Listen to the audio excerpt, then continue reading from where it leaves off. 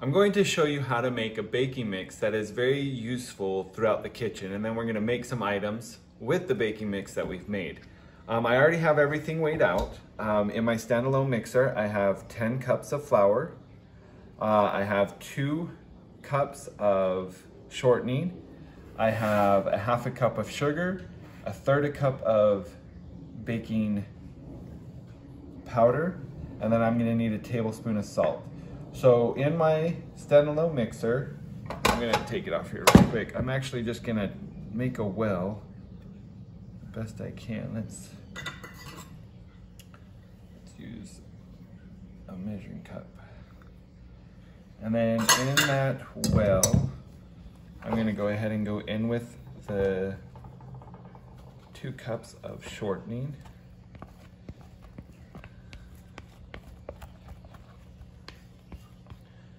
And it's really difficult to measure 2 cups of shortening, so I actually spent the time to measure 2 cups of shortening, and then I weighed it, and it was approximately 13.6 ounces. So if you'd rather weigh your shortening, you can do 13.6, or it is just 2 cups of shortening.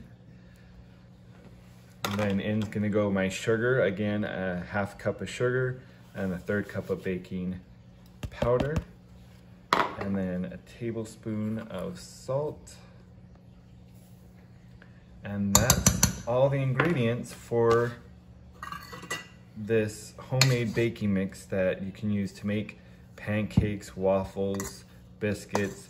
And we're gonna show you making all those. And then finally, I'm gonna make a dish, a very sweet breakfast dish known as a breakfast braid.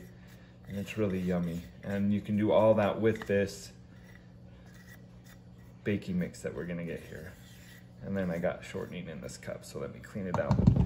All right, and then I'm just gonna use my whisk attachment. And this is gonna go everywhere, so I'm just gonna kind of very slowly get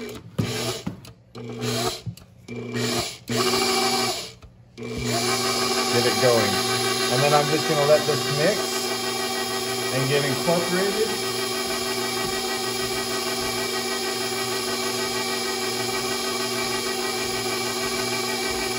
On my standalone mixer, I have a shield to keep the flour in from coming out.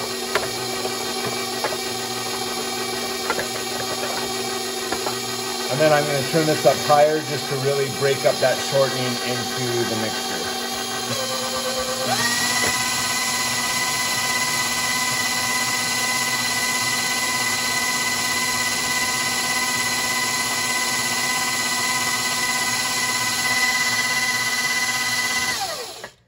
Doesn't take very long, that should be about it.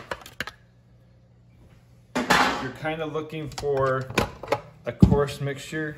You just want that shortening mixed up throughout the flour with the sugar, the salt, the baking powder, and there's the baking mix that we are going to make a lot of things with.